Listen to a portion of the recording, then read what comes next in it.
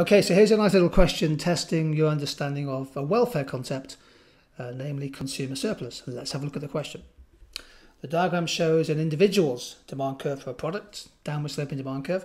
The supplier charges a price OP, but limits the quantity available to each purchaser to OQ.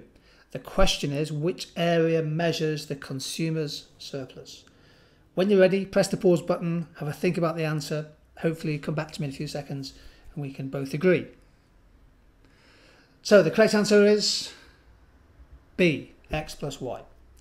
Consumer surplus is, of course, a measure of welfare. It's the area beneath the demand curve and above the price. The difference between what the consumer is willing to pay and able to pay and what the consumer actually has to pay.